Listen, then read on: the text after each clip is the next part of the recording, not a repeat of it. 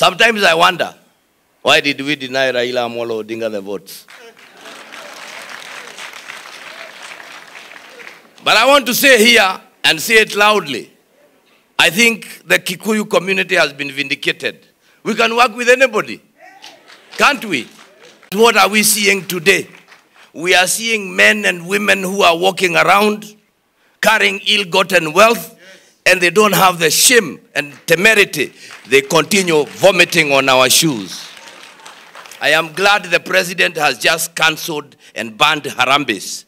But we pray that that is not cosmetic. We are saying if you are banning Harambes, let us ban them. But let us ban stealing too, because we are also allowing stealing. It is wrong for us to keep quiet when men and women are doing what is not right. And therefore I have stood and said, I will not stand aside as you do what is wrong, regardless of whether I'm wearing yellow or not. And therefore, we have continued to say that we voted for a government to give services to the people of Kenya, regardless of where they come from. And if what we voted in must count for something. Gen Z, mko? Wonderful. Bado mnakula KFC. You can see the kind of leaders we have.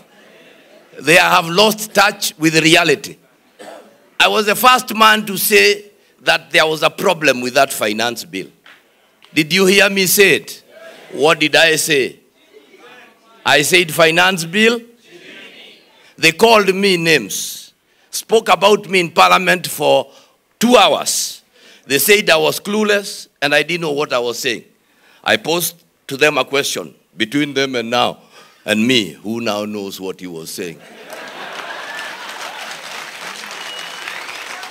And what we must say is that leaders must never lose touch with the common people.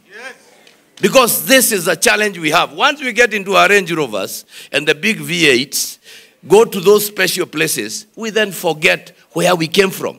A few days ago, we were all here kneeling and begging you, please vote for us, singing songs that you asked us to sing.